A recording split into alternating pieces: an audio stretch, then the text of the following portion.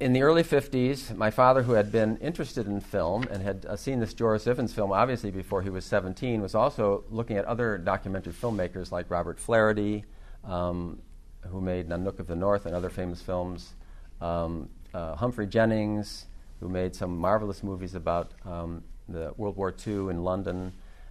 So he was aware of the possibilities of documentary film, and he started a film society. He wanted to show foreign films in Cleveland. And they actually did start showing some films at the Masonic Temple, but they got raided by the Vice Squad. I think the first movie that was unacceptable to official Cleveland was a film about the birth of a baby, an explicit movie about the birth of a baby. But anyway, enough problems.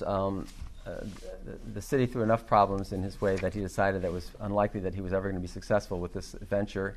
And the Film Society came to our house, and he showed films at what we called the Film Society for the next 20, 25 years at home.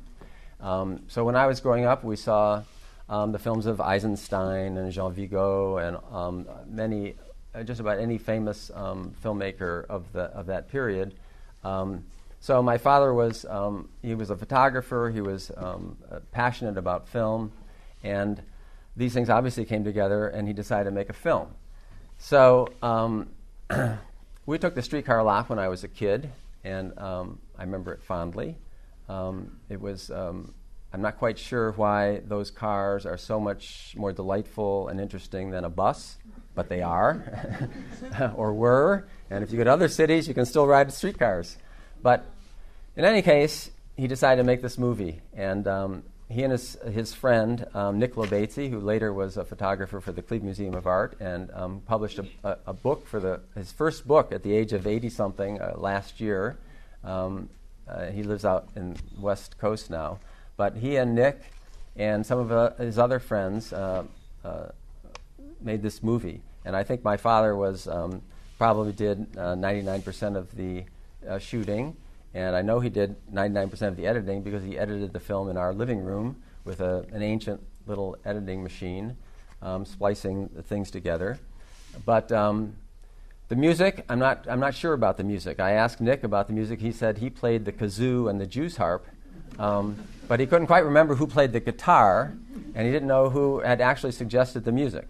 But you'll see that I think that the music is very effective, and the editing and the music together bear some relationship to the montage or the theories of montage that the early and great filmmakers like Eisenstein promoted. So to get to the movie, you'll see the movie. I think it's a great. I think the word poetic could be used not inappropriately to describe it.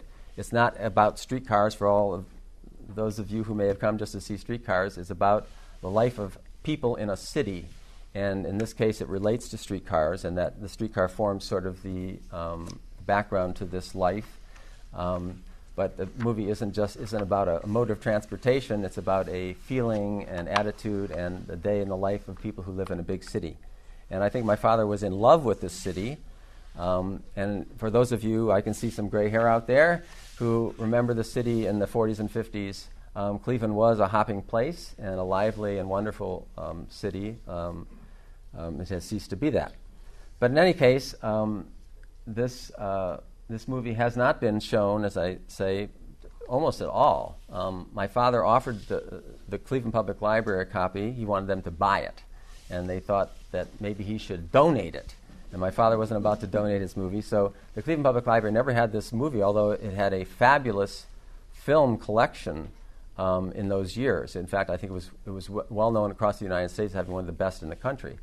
And in my father's film society, he always showed a short, and he showed a feature. And the shorts, most of them came from the collection of the Cleveland Public Library. So it hasn't been seen much, if at all. I mean, it has been shown a couple of times in Boston on public television. But other than that, you're the first people to see this in the city of Cleveland, and I hope you enjoy it. My father introduced films at the Cleveland Museum of Art for a number of years. He sort of ran their film society. And the last thing I always said was, there will be no talking during the film.